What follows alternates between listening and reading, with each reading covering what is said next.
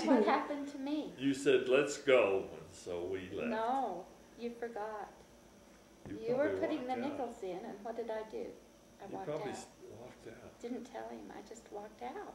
I couldn't be in that place. I felt like I had just been sacrilegious to be in that temple, and he'd been in the temple a lot. So he was used to being in the temple, and it wasn't a big experience for him. And by the time he got to Vegas, he'd forgotten, I guess. That and all the thing, you stop and think of the hundreds and hundreds of motels. We went to a motel in Vegas. Jean and Eva, after we had checked in, they had hit the same motel. Same motel. They were in a different room in that there. When did we find out? The next day that they were there? The next day, yeah. Next day was I had no idea. My parents was spent the night in the same motel. On your wedding night. On our wedding. Yeah. There was their car the next morning. Yeah. Anyway, I went. So he felt really bad, and he finally found me. I was out on the street. I wouldn't go back in there. So we got a room. And the next morning, he was up bright and early, and I was doing my hair or something. And he said he's going to go out for a walk, and he came back with a sack, a big brown sack. Full of money he won gambling? No. I had found a pigeon had flown down into this little doorway, and I caught it, put it in the sack, and took it home for a gift for me. The pigeon flew out. Flew out in my face.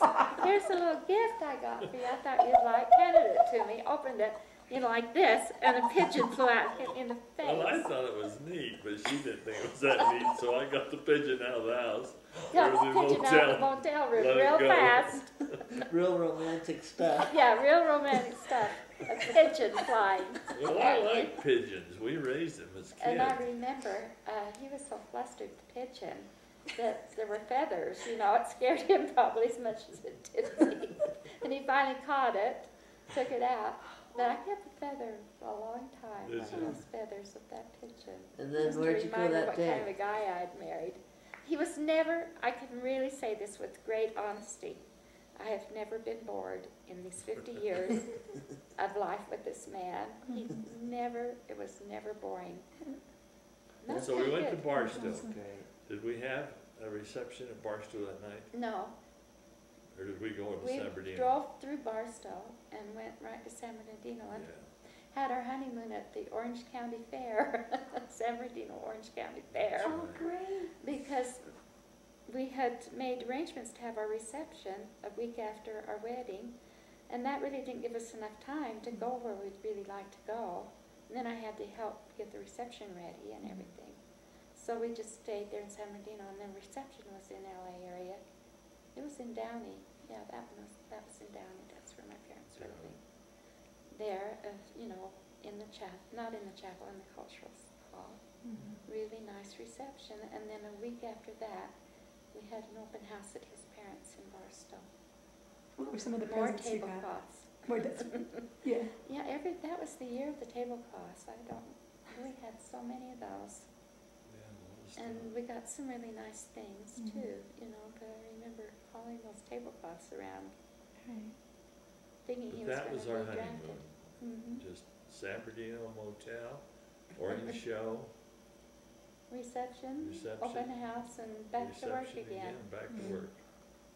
Yeah, but so see, we you had guys forever. don't have to have a Hawaii, Europe. You could go to Vegas, get married, go to the next Orange Show that's in San Bernardino. And it's been a help. We've had some problems. Everybody has problems. And there were sometimes we'd say to each other, it's good we have the church in common, because that's the only thing we have in common. Really, and I'm really truthful here. I think if we weren't members of the same church and had made those covenants and promises that we made on that day, I don't know if our marriage would have made it. You may have not, but I would have. I never would have let you go. You may have let me go a couple of times. Well, there were some really hard times came along, and we didn't agree on a few things.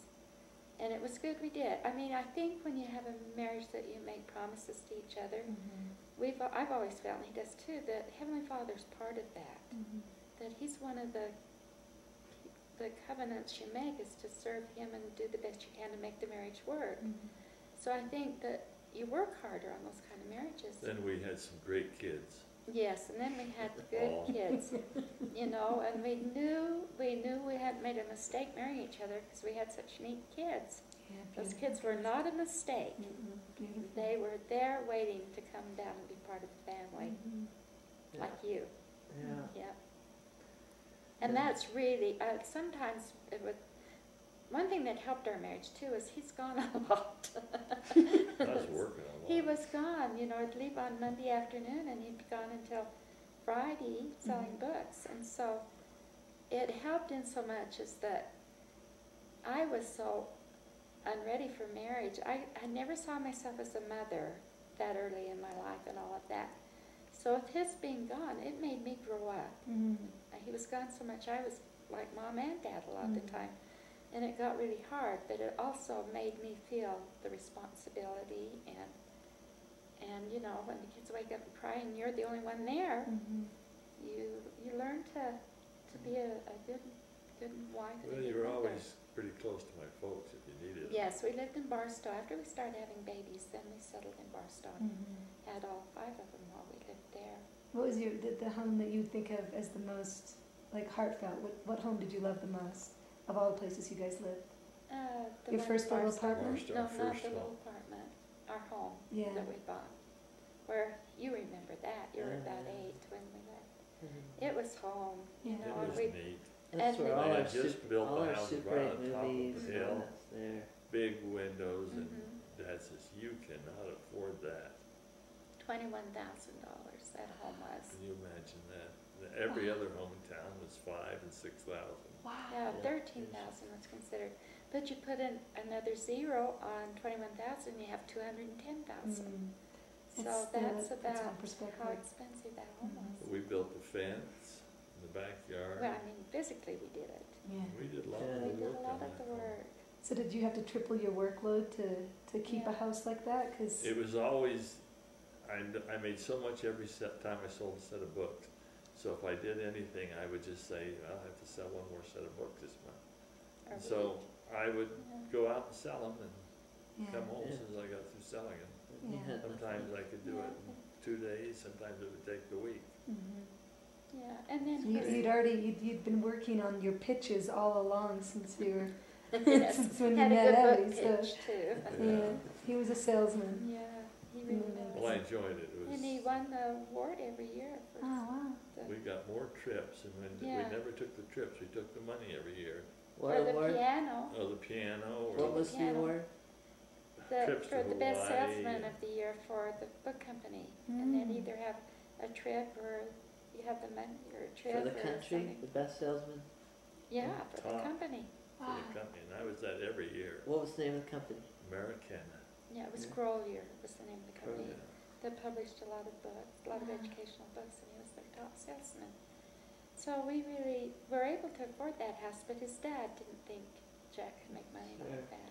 That's wonderful. So he worried about us a lot. Not only did he have to make the payment of $121 a month, 21 a month. That was a big 500 payment. every 3 months. Yeah, and then we had to Mhm. pay the equity off that the people had. They wanted to sell it so bad that Because they it was a new home, nobody had ever lived in it. Mm. and they were transferred. And so we paid them $500 a month until we paid them their equity. Mm. And his dad, when he heard we were doing that, then he really thought we had made a huge mistake. Mm. He didn't think Jack could do it. Is it still there in Barstow? Do you know? Oh, yeah. Yeah. Does it look the same? Well, it didn't, They've but they fixed it up, the new fixed it people up.